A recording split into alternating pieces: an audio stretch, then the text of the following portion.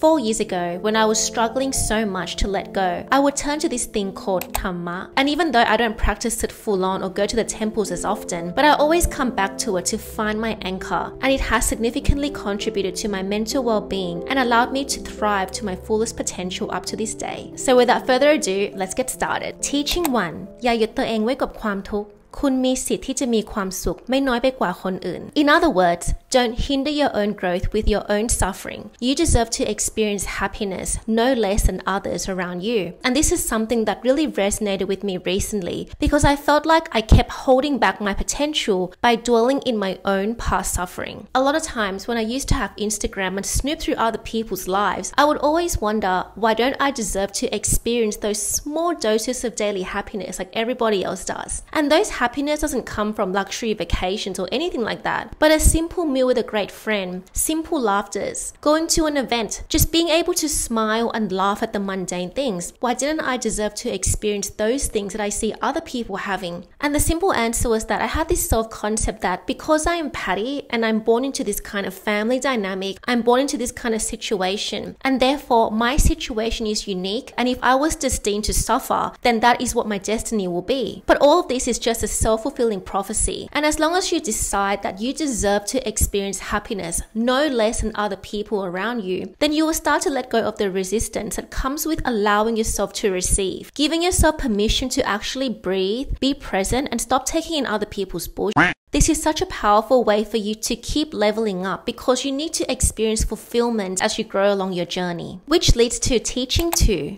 ที่สุดของคนคือการเป็นคนธรรมดาที่มีความสุข In other words, the best gift that we can have is the gift of being an ordinary human being who is content with what they have and who they are. And even though this phrase sounds so simple and logical, but it was something that I struggled with my whole life. I did not want to be ordinary. I've always enjoyed challenging myself and wanting to experience different parts of life. But the weird thing was that I was actually in a family dynamic where everything that I do was criticized. So the constant rejection and feeling the need to defend myself against my family member would then lead me to feeling like I don't have the right to be a happy, ordinary human being. When actually I find a lot of happiness from just being able to let my guard down and not constantly hustle or try to be who I'm not today. So even though I'm excited to achieve extraordinary things, but there were so many moments where I just wanted to enjoy who I was right now and be content with the version of me who hasn't achieved my personal goals yet. But because I was constantly finding myself in arguments where I have to justify the reason why I made this decision is because it's gonna make me wealthy in 5 years, and literally I'll be told, but why can't you earn money now? Why can't you be happy right now? And because I was young at the time and these statements came from my own family member, it just made me feel really confused as to whether there was something wrong with me, whether I had mental issues or I was just a very troubled person. So it made me feel inferior to everything outside of me. So if you have anybody that's constantly criticizing you, even out of unconditional love, constantly putting you down, putting your self-esteem down, and making you feel like it's wrong for you to appreciate your inherent worth as an ordinary human being, I want to remind you that you have the right to experience happiness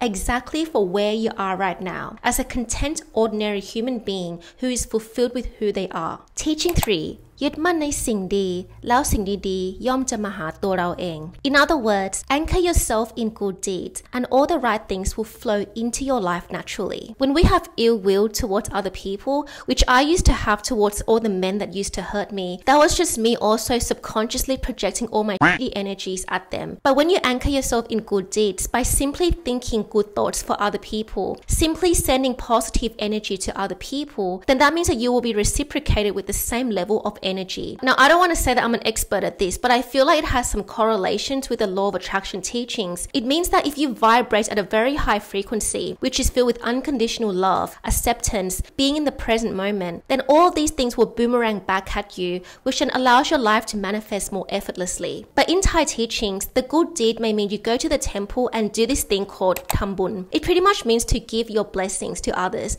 but in a traditional way. But honestly, even if you don't go to the temple, you could still give your blessing to others through meditation, through focused energy, and sending telepathic messages that really reinforces to them how worthy they are as a person. So good deeds can come in many forms. Some people may be giving food to the homeless people. Some people may donate to charity. Some people may help other people with their sufferings. And all of these are good deeds as long as your intention is pure and there's unconditional love behind it. So I find that the more you raise your vibration to the point where even if you give this person love and they don't give you the same kind of love back in return, it doesn't really affect you because your energetic field is so high. And that's when everything will flow into your life. You become a magnet to all the abundance that you want to create because nothing that you do is transactional. Whether you give this person love or not, it doesn't take away from your cup because you have so much more than enough to share with other people. And that all starts from you anchoring yourself in good deeds, thinking beautiful thoughts, thinking positive and kind thoughts for other people, but also for yourself. Teaching 4 จงจำไว้ว่าสิ่ง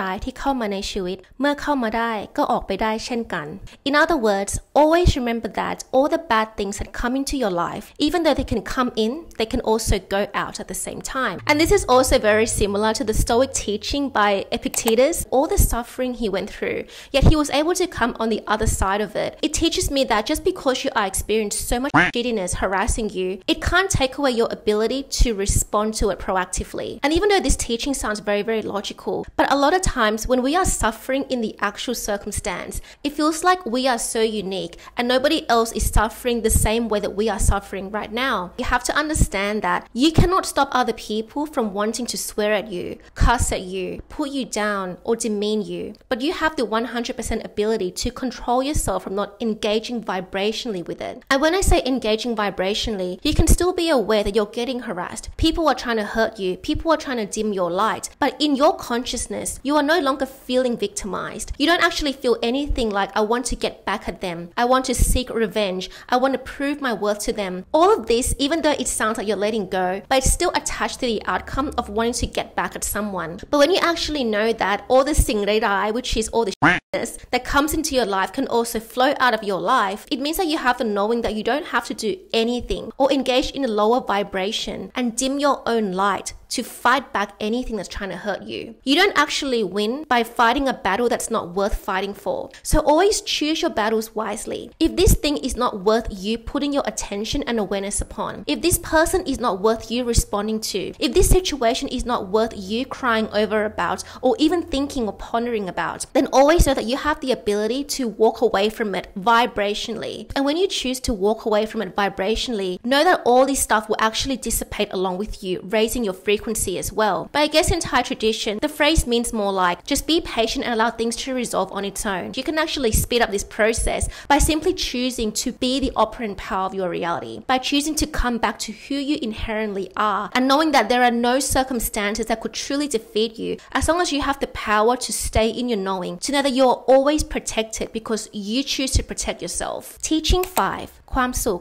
จะสอนให้เรารักคนอื่นแต่ความทุกข์จะสอนให้เรารักตัวเอง So in other words, happiness will make you love others more, but suffering would make you love yourself more. And that cannot be further from the truth. When I'm experiencing a lot of happiness, all I feel is that I want to share this happiness with the people that I love. But when I'm suffering a lot, when I'm feeling depressed, when I'm feeling defeated by life, it really teaches me that life only has two options. Are you going to let these situations defeat you, or are you going to get back up? And if you choose to get back up, you actually have to love yourself so much that your raised frequency will help you dissipate all these negative circumstances. Now in Thai teachings, they imply that as long as you get to know who you are more, as long as you allow these lessons to teach you to be more resilient, then you will love yourself more. But in my interpretation of it, it will actually help you come back to who you were always meant to be. And if you were the person who always had strength within you, but there was never a situation where you had to prove that strength, then you will never realize your truest potential. You can interpret everything as a positive force for you. Happiness is a positive force in that it helps other people receive love from you. While at the same time, if you do go through bad times, then the person who's going to receive the most love from you, the most compassion from you is yourself. So either way, it's a win-win if you frame everything to work in your favor. So always know that you have the ability to turn any situations around, to make suffering be your biggest blessing in disguise and permanently transform you to be the most resilient and badass version of yourself who never gets defeated by any kinds of life obstacles again. Teaching 6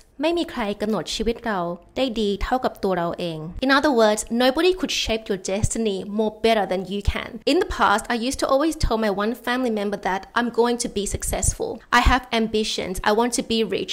I want to live in that kind of suburb. I want to live that kind of lifestyle. And what I would be told as a response is, but you're not one of them, and you'll never be one of them.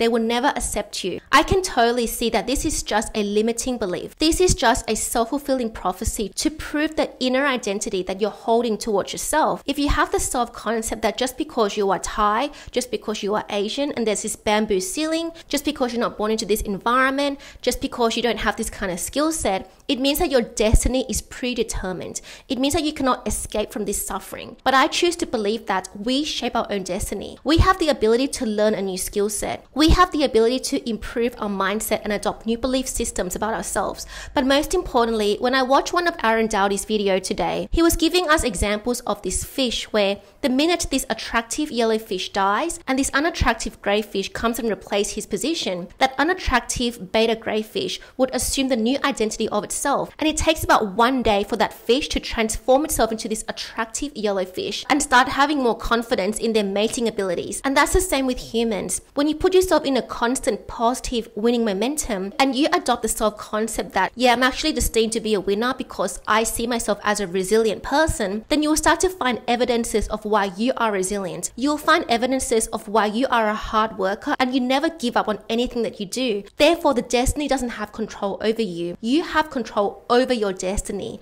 You have control with what you want to create for your life. And it's surprising because even Buddhist teaching, where it's so oriented towards letting go and being content with what you have, still reinforces to you that you are the one that creates your destiny. So never let anybody dictate or limit your ability to do things that you want to do. Teaching 7 อดีตคือไฟฉายที่ส่องทางให้กับเรา meaning that the past is like our torch that shines all the knowledge and wisdom for us. I totally vibe with this statement in that all the suffering from your past actually teaches you how to be more loving towards yourself. All the crappiness and all the bullshittery that's happened to me has taught me how to draw really sacred boundaries for myself. As a kid, I was watching so much Thai drama and it's like my belief systems were absorbed around Thai dramas. And at one point, I was even adopting this self-concept that I only get to know these people as celebrities and I can only be a fan, but I myself can never step into the version of me who could potentially be a celebrity like them. Because in Thai dramas, especially back when I was a kid, the theme was always centered around the same disempowering storyline where the protagonists always get beaten by the antagonist and they have to always cry and let other people defeat them. Nowadays, they try to make the storyline more modern and empowering, but at the end of the day, because my childhood was so consumed in that kind of culture, I didn't understand how to turn my suffering into wisdom. When I suffered from severe acne, and when I was also harassed online before sexually when I was just 18 years old, I felt like there was no way out for me. There was no lessons for me to learn from this. But the important lesson that I learned was that you have the power to say no to anything that doesn't serve your highest good. Even if that means saying no to getting judged by your family, friends, or relatives. Even if that means saying no to your boss, saying no to friends that don't serve you anymore. You have the power to do all of these to mitigate your future suffering. So if you've never went through everything that you've went through, then you would never know that there is so much for you to learn about yourself through this suffering. For example, when I didn't have a therapist while I was having a depression, or at least I was told that I wasn't worth investing in a therapist to heal me, I didn't think I was going to heal, but because I learned that life is so much more precious than drowning in depression, that I suddenly felt like, you know what, I don't want to turn into substances because I want to be pretty. I don't want to have yellow teeth. I don't want to have pale skin. I don't want to look like a bum. I want to be pretty in my 20s. And because I made the conscious decision that I'm going to be a beautiful, radiant girl, that's how I was able to heal from my depression. I started to create a new self-concept where I saw myself as I deserve to be her. I deserve to look like that celebrity. Even if the industry doesn't choose me, but I choose myself and I know I can look like her. I don't have to position myself as a fan club and feel inferior to anybody in entertainment anymore. I can choose to be the operant power of my reality. And that is what suffering has really taught me, in that you really do have so much more resilience and strength within you than you realize. And that is how all of your past suffering shines a light for you. Teaching 8 ถ้าหาคนเป็นเพื่อนไม่ได้ จงอยู่คนเดียว and I totally resonate with this so much. In other words, if you cannot find the right friends, then don't be afraid of your own companionship. And this is so important for teenagers and even people in their early to late 20s to understand is that you don't need crappy relationships in your life. You don't need transactional or toxicity to improve your self-esteem. If you don't belong to a certain group, if certain people don't choose you, if certain people don't accept you exactly for who you are, then จงอยู่คนเดียว which means be okay in your own companionship. Be okay single. Be okay without many friends or no friends at all. Luckily for my case, I thought I was not going to have any friends as an adult, but instead I ended up having individual friends where we could be our true selves towards each other. We are always empowering each other with inspiring words. But it's not like a flashy friendship where we're going out to parties and taking pictures for social media, but we are just having normal coffee catch-ups, walking together, shopping together and not posting it online. And honestly, those are just so priceless. There have been many times in my 20s that I was so traumatized by my teenage years where my friend group used to dog me in the playground. They would literally disappear and I wouldn't know where they are, so I would end up spending the recess and lunch by myself. And in high school, if you are standing by yourself, it makes you look really, really bad. Like you are a garbage, you are disposed and nobody wants to hang out with you. And if you're only consumed in that world where having friends means everything to you, then who will you be? Where will your sense of self be? And again, this trauma had really affected me in my adult years in that I would attract so many narcissists, so many toxic people that just want something out of me, whether it's my designing skill set, my presence, my companionship, my ability to please them and meet their needs. But the minute that I want to pull away and draw sacred boundaries for myself, these people would guilt trip me saying that I don't work hard enough, I'm a bad person, I disappoint them, and these are not your true friends. A true friend will love you in a way where you always feel free. They will never cage you to a certain amount of time you have to spend with each other. If we're going to meet up once every 4 months, and that is totally okay because we are best friends. We don't have to hang out every week. We don't even have to see each other every month. So the less condition you put on your friendships, that's when you know you have a real, true soulmate. But when there are so many conditions, when there are so many hoops you have to go through to make yourself feel okay being who you are in their presence, then those friendships don't deserve you. You don't have to be in that dynamic and you might as well just อยู่คนเดียว shine your own light and stay where you are so that you magnetize the right people to join you on your journey. And finally, teaching 9. ความสำเร็จอยู่ในมือเราเสมออยู่ที่ว่าเราจะทำให้มันเกิดขึ้นหรือไม่ In other words, success lies within your own hands and it depends whether you are going to make it happen or not. Now these days, a lot of manifestation contents teach you that. Just raise your vibrations and allow things to come to you. But I believe that in this teaching, it is emphasized that you always have to take inspired action in order for things to manifest itself. I can't just sit down and meditate for 4 hours a day and expect that there's going to be a result that comes out of it. If I want to do a video about Thai philosophy, then I have to kind of study what I'm going to talk about. Get out a camera, dress myself up, and speak about it. That is inspired action. If you guys have a vision of who you want to become, and you guys really want to step into the best version of you, do not be afraid to cultivate the belief that everything is within your reach. Everything lies in your hand. So therefore, as long as you get into an aligned state, and you know from within which correct steps you must take, then do take the inspired action. Go all in with your purpose, and you will reap the best reward out of it. Okay guys, so these are 9 Thai philosophies that really inspired me. Again, if you guys like this video, please let us know in the comments down below if you want to see more videos like this. I'm so happy to keep creating videos for you because the more I create, the more I get better and the more joy I feel as well. If you guys resonate with my content, feel free to subscribe so that we can grow together on this journey. Other than that, I wish you an amazing week ahead and I'll see you soon. Bye bye.